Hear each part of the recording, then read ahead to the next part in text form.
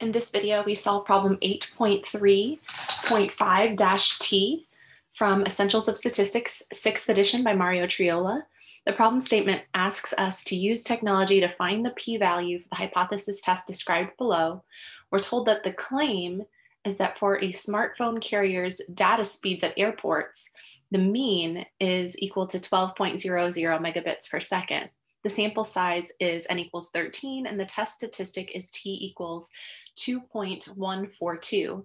And then we're given something that looks like this. They're asking us to just enter the p-value, and they want us to round to 3 decimal places.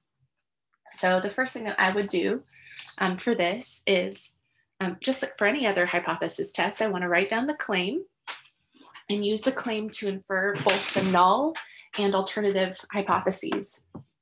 So it says the claim is that the mean is equal to this value.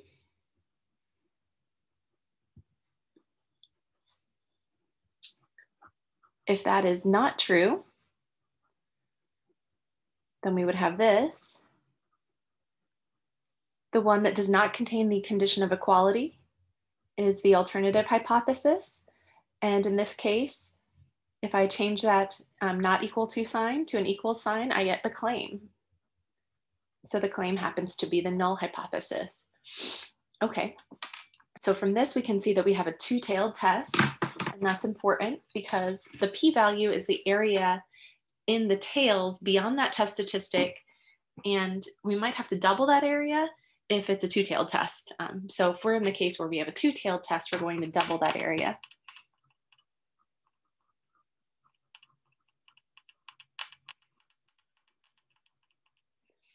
Okay, and then what else are we given? We're given that the sample size is n equals 13, and our test statistic t equals 2.142. I'm not really sure that the sample size is relevant here. But here's the idea. We've got some sampling distribution of sample means.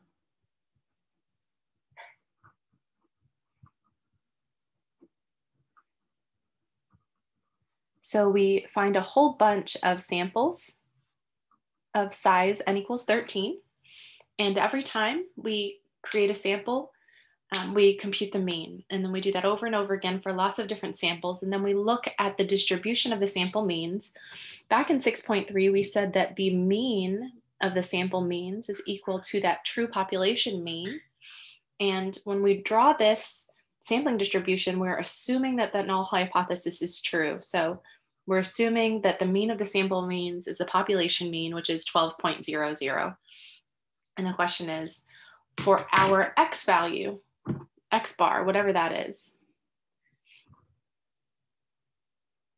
and we'll have x bar down here, is that x bar significantly high or significantly low, given that this null hypothesis is true?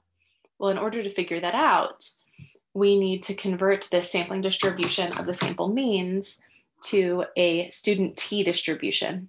And we're converting to a student t distribution because the population standard deviation is not known.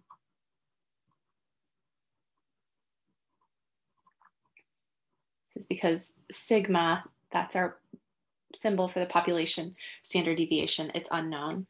Now, student t distribution looks a lot like a standard normal distribution. It has a mean of 0, but the variance or the standard deviation is not equal to 1. The variation is different. These tend to be a little bit wider, and I didn't really draw a very good student t distribution this time. It should be more symmetric than the one I've drawn here.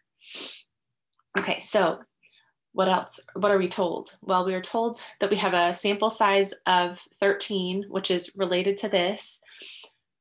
And then we're told that this x bar, we don't actually even know what x bar is. It wasn't given in the problem statement, but it corresponds to t equals 2.142. So our test statistic t is right here, and that's equal to 2.142. And so if we want the p-value, and that's what we want, since it's a two-tailed test, I want the p-value is the probability that we have a test statistic equal to the value from our sample, or a test statistic that is more extreme than that. But when we're talking about a two-tailed test, we don't care if we're too low or too high. So we want all the test statistics that are that distance from t equals 0. So I'm going to go to the other side by symmetry. This will be t equals negative 2.142. And I'll want that area as well. So I'm saying, what's the probability of getting a test statistic in this range or in this range? The probability is the associated area under the curve, and that's the p-value. Okay, now we don't have a table that gives us areas for student t-distributions because student t-distributions have different shapes depending on the sample size. Actually, now I'm seeing where I need that sample size. When we're talking about a student t-distribution, this shape depends on the sample size, and we typically think of it as depending on what's called the degrees of freedom of our data set. So the degrees of freedom in this context are just given by the sample size -1. So our sample size is 13, so the sample size -1 is just 12. Okay, so I want the area in the tails, but I don't have a table of these values because we'd have to have a different table. You remember that 2-page table that we have for positive z-scores and negative z-scores? We'd have to have a different table for every value of n. That's difficult to do. So typically we use technology to find these areas. And I'm going to show you how to use Excel to do that. Okay, so the p-value is equal to this.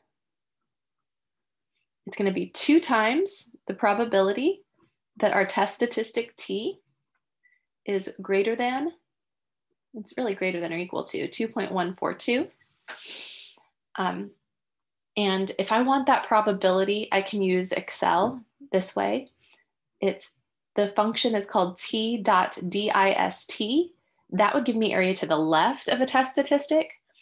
If I want area to the right of a test statistic, I can do .RT for area to the right. And then you enter the test statistic here. And you enter the degrees of freedom, which in our case is 12.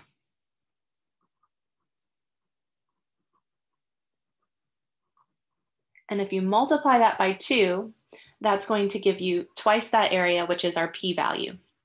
Now, there's another possibility. Because it's a two-tailed test, Excel gives you this function, t.dist.2t for two-tail, and you'll still enter the test statistic t and the degrees of freedom. And what this does is it recognizes whether this is a positive t-value or a negative t-value, and then it finds the area in the corresponding tail. So if this is positive, it gives you area to the right. If the test statistic t is negative, it gives you area to the left for that particular distribution, which is dependent on the degrees of freedom. And then it doubles that area in the tails to get you this. So you can either use this two-tailed function, or you can use the right tail and then double it, and you're going to get the same value either way. So I'm going to highlight those. These are the functions in Excel, and Excel tells you that this is where you enter the value of t, and that this is your degrees of freedom. So I'll do this in Excel now. Okay, so we'll enter equals to t.dist, and then you've got your 3 student t-distribution functions. t.dist gives you the area to the left of a particular t-value when you know the degrees of freedom. The 2t one will give you area in 2 tails, so it'll give you the area beyond your test statistic, either to the right or to the left, depending on whether you're on the right or left side of the distribution. And then it doubles it. Or t.dist.RT gives you the area in the right tail. So I think I will do the two-tailed test first. And notice that when I enter the open parentheses, it asks you for an x value and a degrees of freedom. We're thinking of this as a t value, but it's the same thing, 2.142, that was given to us. And then the degrees of freedom was 12. So we get that value, or we could do the right tail and we can multiply it by 2. So I'll do 2 times t.dist.RT for right tail, and then we'll do 2.142 for our test statistic and 12 here, and we get exactly the same answer. So I just wanted you to see that you get the same answer either way, and in our case, that p-value was approximately equal to 0.0534. And they asked us to round to 3 decimal places, so we'll round to 0.053. And that's it.